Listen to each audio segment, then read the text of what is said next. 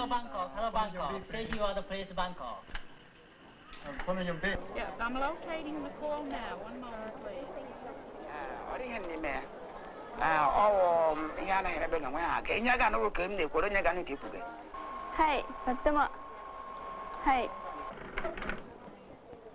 Hello Assam Azoriano.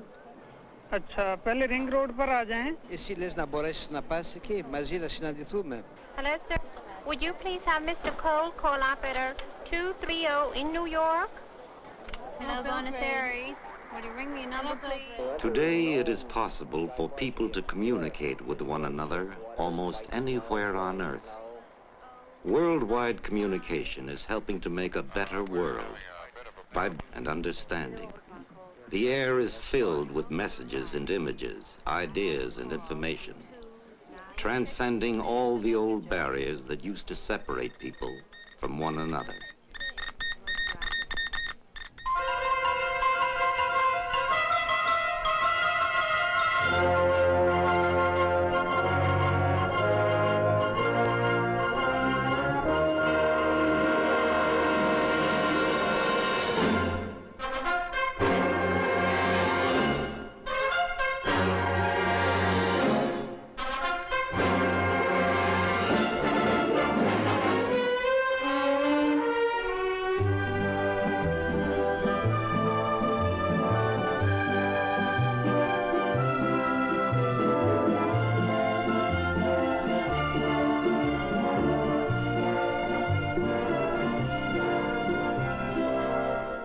The fact that worldwide communication is a reality today is due in no small measure to the dream of one man, Alexander Graham Bell. Bell had many dreams. Like a handful of visionaries, he thought that man might actually fly.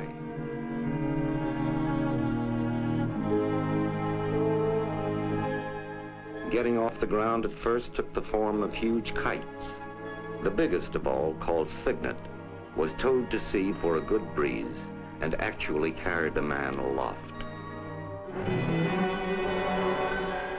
Then came the Bell planes, which took to the air a few years after the Wright brothers. Sometimes the ideas began as models, like this little hydrofoil boat. The big boat that resulted clocked over 70 miles an hour. Way back in 1919. Not bad for a dreamer. But Bell's greatest invention, dated 1876, was the telephone. Pondering the revolution in communication that he and others had started, Bell foresaw a day when it would be worldwide, reaching beyond the geographical barriers that separated people. And he felt that when that day came, communications would help to bring about a better understanding among people everywhere. The day is here, but what of Bell's dream? What is the value of communications to the people of the world? That value has been long in the making.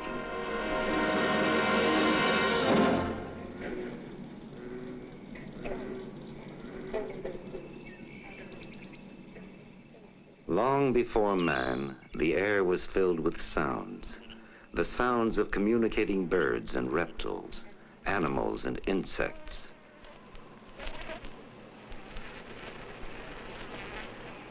There were sounds for calling and coaching the young, and serenades for mating time. To these earthly inhabitants, the ability to communicate was a matter of life and death.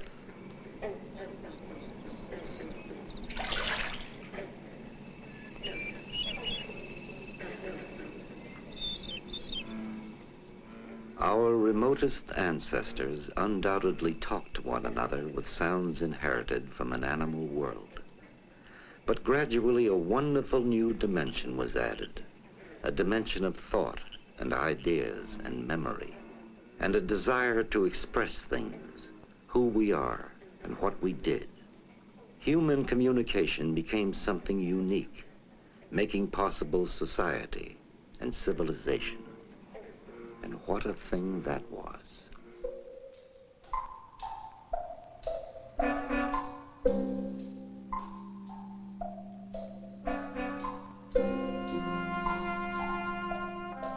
Look at it here at Angkor, a monument to Buddhism in the jungle of Cambodia. Angkor is dead. The people are gone. The temple's deserted. But it is not mute. The stones the people of Angkor carved still speak across the centuries, communicating an idea of who they were and how they lived.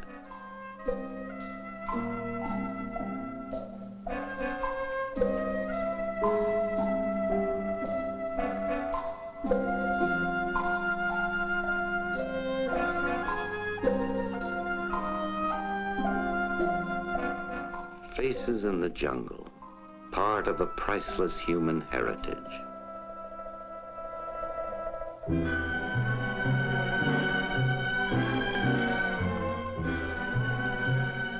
A city in the clouds, another part of that heritage.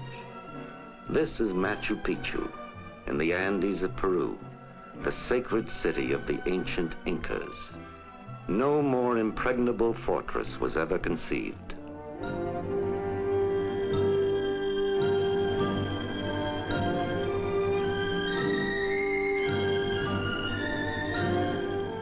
So carefully fitted with the stones of Machu Picchu that they stand intact today as they stood centuries ago. More than anything else, Machu Picchu is a symbol of man's ability to overcome a forbidding environment, an ability that has been communicated from age to age down through the centuries.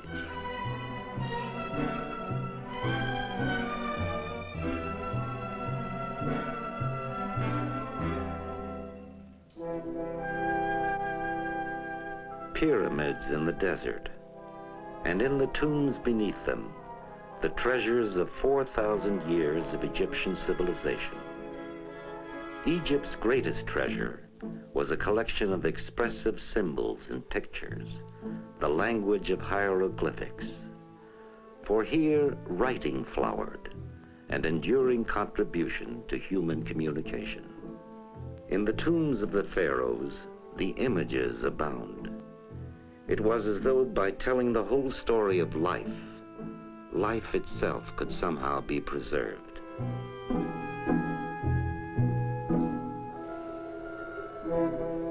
The story they told formed an enduring chronicle of this remarkable civilization, even though centuries ago its last days ended.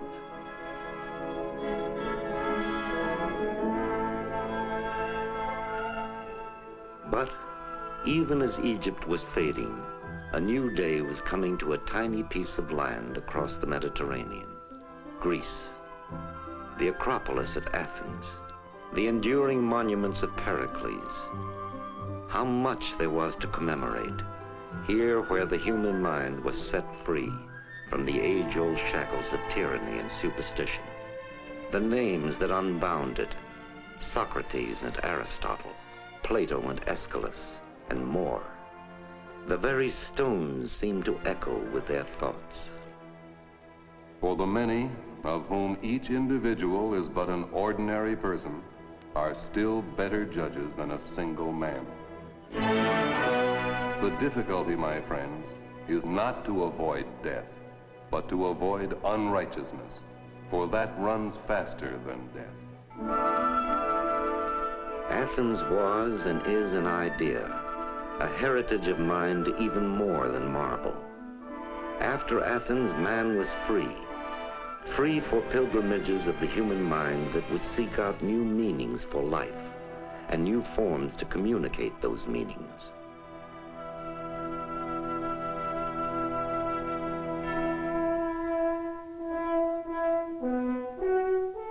One of these meanings is expressed in the cathedral at Chartres, every part a mirror of medieval life. And above the parts, one idea stands out, an idea of love and devotion.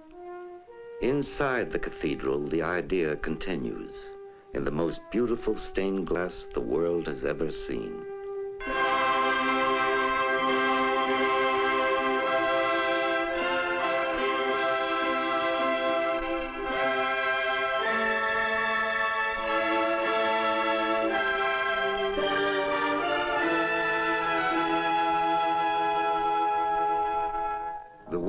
words of Chartres are virtually one magnificently illustrated Bible, adding a new dimension of color and elegance to human communication.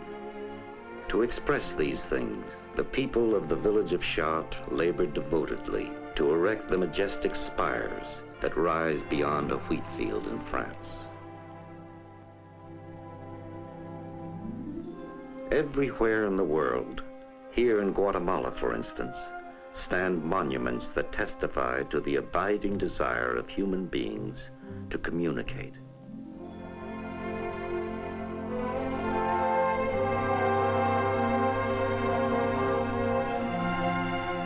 In the past, this meant Inca to Inca, or Greek to Greek. But now, communication is worldwide. Thus, as people probe the past, deciphering its language and its meaning, all the knowledge and wisdom of previous civilizations can become available to everyone. Now that communications envelop the earth, the vast knowledge of the present can also belong to all men. It can, but it doesn't yet, as a look around the world reveals.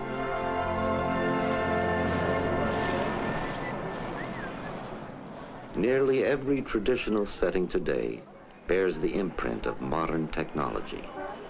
Our world is a world of contrasts, the old and the new.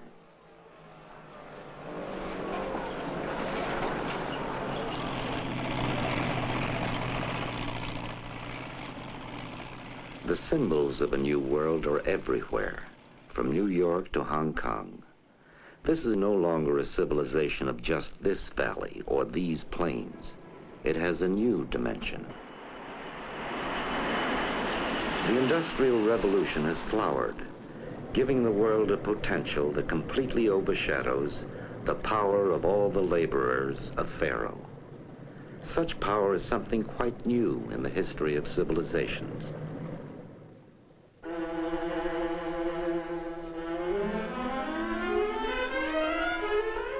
Discoveries by scientists everywhere are changing our civilization almost daily. Because of science, it is now literally possible to make the ancient desert bloom, so that every human being on Earth can have a decent life.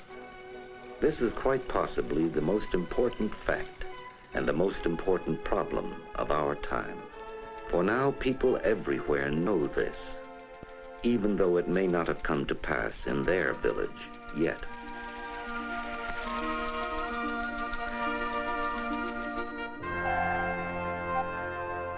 Because of science, it is today possible to explore the sunless depths of the sea.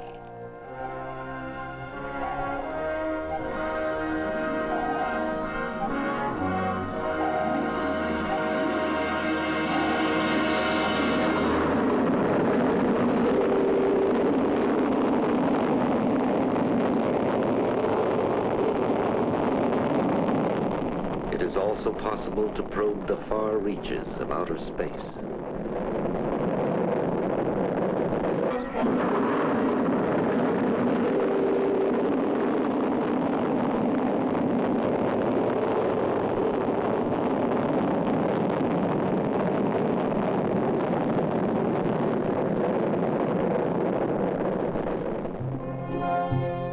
New discoveries in communication occur continually by scientists like those at the Bell Telephone Laboratories, who developed the transistor, the solar battery, and the laser. Giant antennas gather in faint signals from the air, and in so doing link countries and continents together.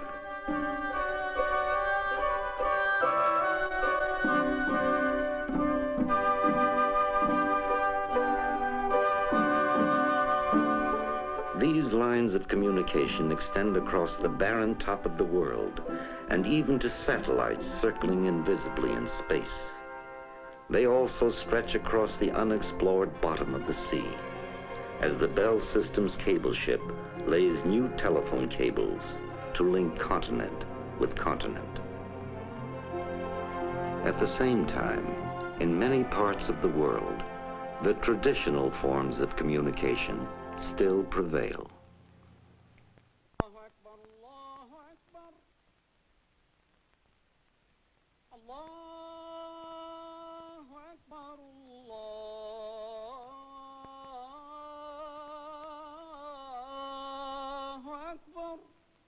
أشهد أن لا إله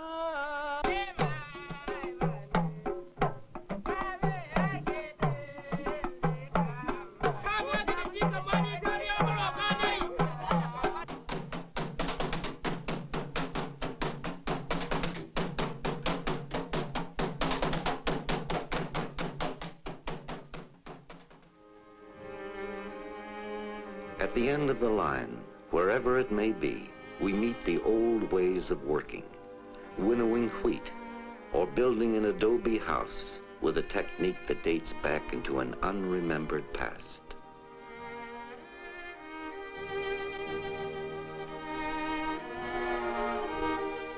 In an era of almost limitless power resources, the human back still furnishes power in many places.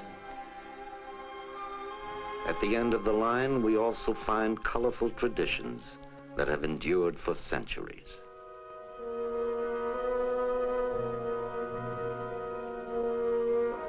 But at the end of the line, in all too many places, this is what you find. People who know there is a better life, but who live in a stagnant world.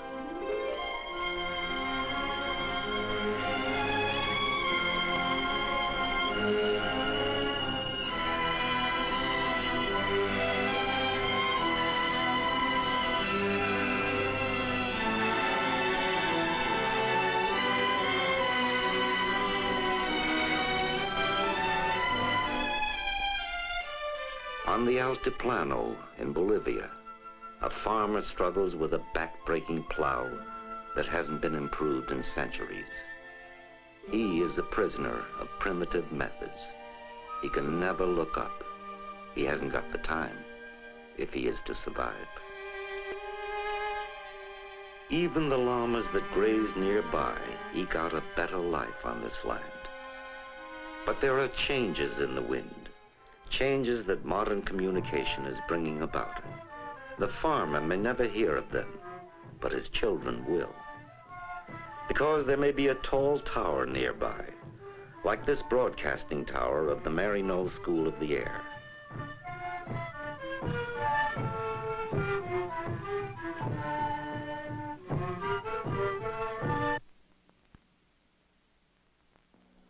Buenas tardes, alumnos. Hoy vamos a comenzar nuestra clase con el cartel número 6. Todos pongan mucha atención. Vamos a leer la fila número 1. Las llamas. Las llamas. There are precious few schools here on the Altiplano, but with a radio station and transistor radios, you can set up a school anywhere. Vamos a leer la siguiente fila, o sea, la número 2. Estas llamas son de Ahora van a escribir esa frase. Usted, auxiliar, escribe en la pizarra. Estas llamas. Anywhere in the world, people will make tremendous sacrifices for an education.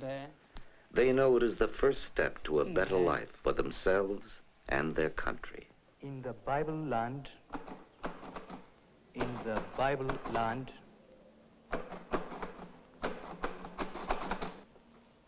where Joseph had lived,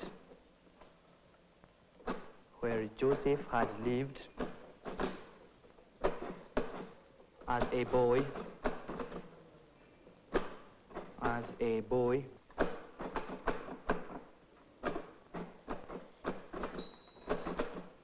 nearly everyone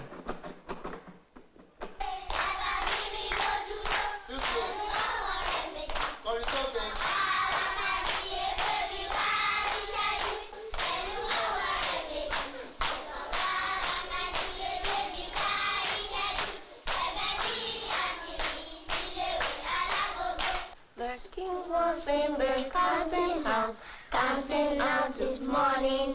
The queen was in the parlor, eating bread and Educational television is another means of communicating. hanging out the clothes. and down came a blackbird and spread up and down.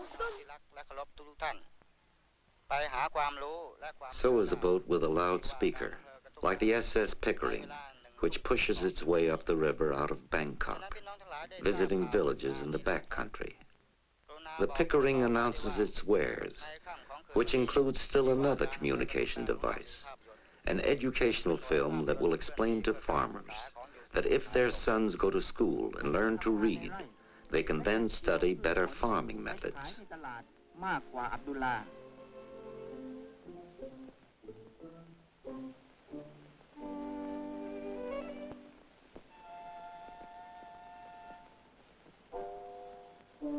แต่ไม่ช้าอับดุลลาห์ก็ทราบว่าความรู้ที่บุตรได้รับนั้น Person-to-person communicating is still pretty hard to beat. And all over the world, people are learning to talk to one another and to teach one another in one way or another. Tell him it's very important that he sprays the undersides of the leaves too, like this.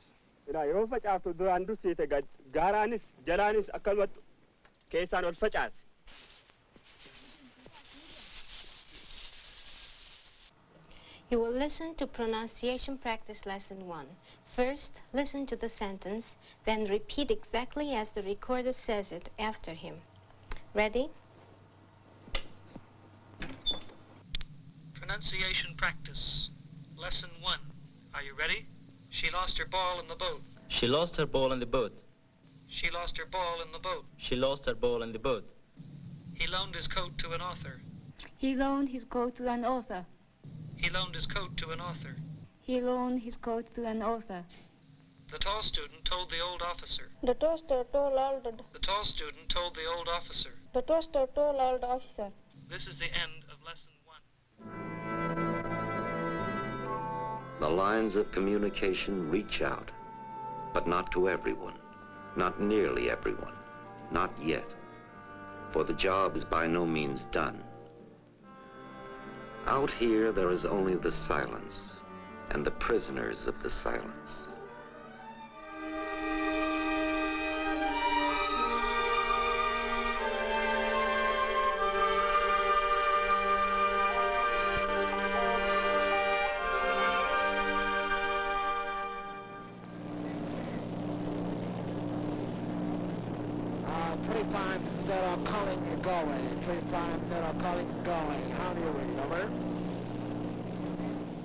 But the whole world is opening up now, and communications are bringing the means to bridge the silence.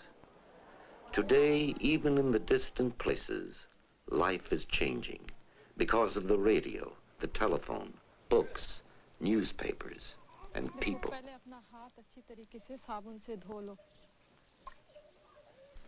धोने के बाद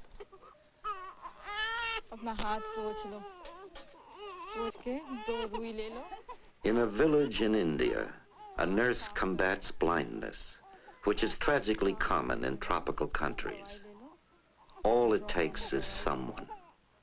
And around the world, the someones are increasing.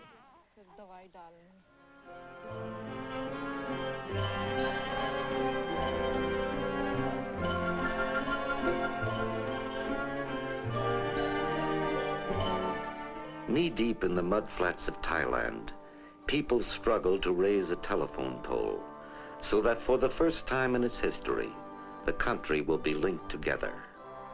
Trainees learn to splice the cables, and back in Bangkok, engineers learn to run the system.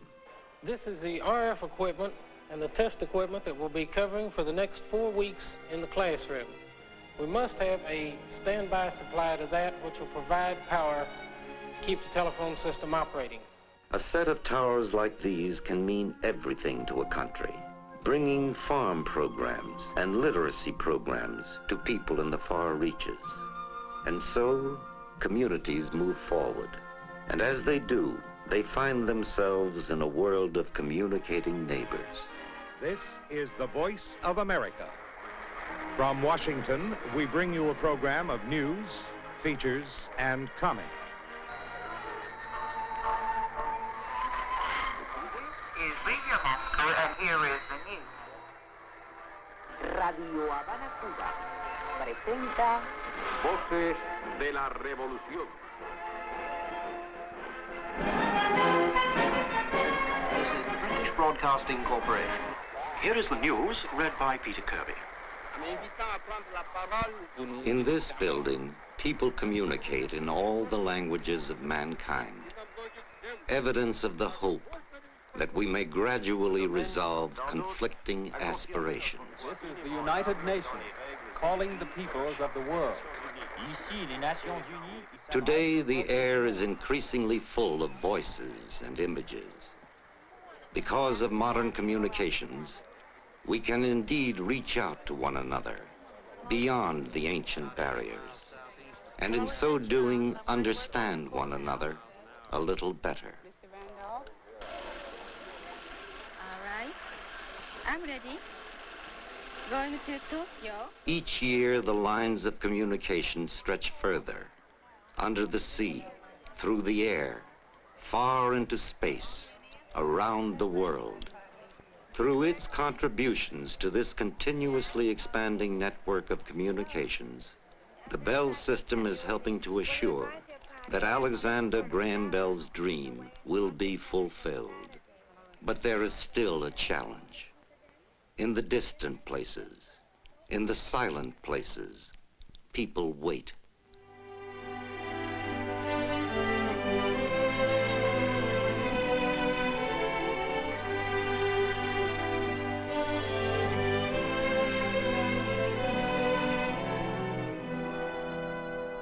The challenge today is to communicate to them the skills and the knowledge they need, so that the wonderful heritage of the planet Earth is possessed by all of its people.